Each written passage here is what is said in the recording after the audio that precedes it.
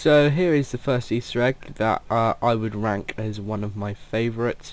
This is the hidden stripper in Hitman Absolution Sniper Challenge. So what you got to do is shoot all of the boots. One is located up there by the pool. Then you shoot this little nursing hat here, and then you look over here to where there's a bear in the room, and you shoot the thing on top of the hat on top of his head. And then if you look up to this window there, a woman will appear and start strutting her stuff. So here's this made number 5. I don't really know if I'm putting these in order of my best, worst to best. But I just thought I'd put this in 5th. I think this is a little quirky Easter egg. Quite funny because it also gets you a score multiplier, and there's quite a lot in this little mini game, and I had lots of fun playing it. But as you can see, she just stands there, struts her stuff, and you get a lovely view.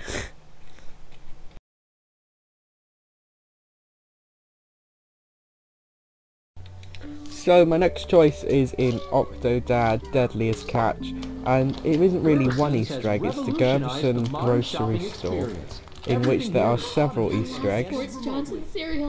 After this little cutscene here, I'll show you the first one, which I find quite funny, is the Derpy Easter egg in there. As you can see, this is Derpy the bunny, for all you bronies out there. And then if you come over here to where the food is prepared, these pieces of cheese up here are supposed to look like Pac-Man, where I'm pointing now. And then at the back there is Garrison's guarantee, quality workmanship over prices, which spells out QWOP, which is a shout out to another indie developer. Then if we come all the way down here, there is reference to lots of movies like 2.5 Kevins, you have Who the Hell is Chris, and much more. And then where is the final one? There's one that I'm forgetting. Oh yeah, of course it's gonna be this one. If you come all the way up this end of the grocery store, there is a Minecraft display. So the reason I put this one in here, not as just a single Easter egg, is because this whole level is an Easter egg to indie developers.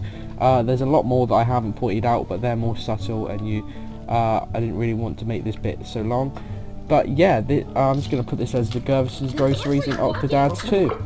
This milk says it's packed.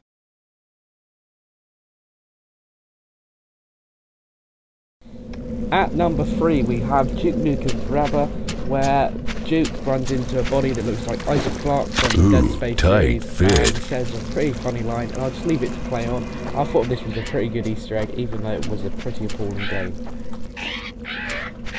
That's one dead Space Marine.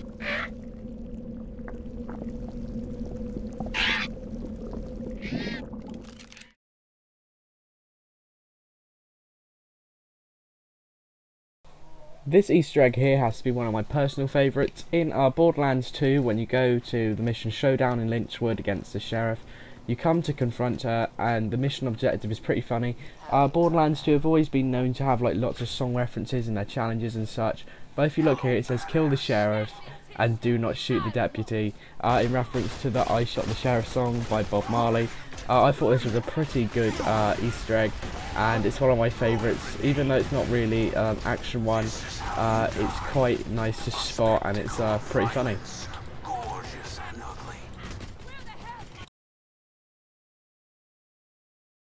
This Easter egg here is possibly one of my favourites. It's Watchdogs, and when you go into your base thing, there is a hackable reference. There is a hackable randomizer from DedSec, and if you run down here, and it's the one in the middle, if you hack it, you will get a reference of a son and a father, and the son's playing Assassin's Creed, and he asks him why does he talk to the people once he's killed them. I'm just going to let it play on. Enjoy.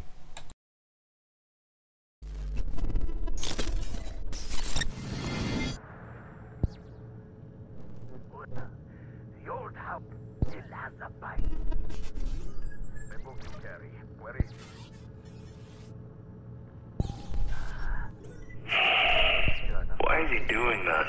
He's an assassin, Dad. Well, I mean, why is he talking to the guy he just killed? It's a confession? Well, that's just dumb. Dad, please. You're ruining it. So there you go, guys. That is my top 5 Easter eggs. I wasn't going to include more like the one on the screen, like Arkham Asylum, where you find the hidden Arkham City, but I thought they'd be done so much already, so I decided to go for ones that aren't really publicised in top 5s and are literally my personal favourites. I didn't want to cut corners and just go for easy ones that everybody knew. The winner of the FIFA 14 Ultimate Team will be Who's Toyo, sorry, and he will be getting those shortly. And then the runner-up, I will be messaging you because I haven't actually decided yet, because I haven't actually done the generator for that. I'm also going on holiday for 2 weeks soon, so there will not be that many videos uploaded, even though I don't really upload very much anymore. But yeah, if I'm inactive or not doing very much just because of that, I hope you enjoy your summer, and hopefully I'll have a few more videos up soon. So peace out.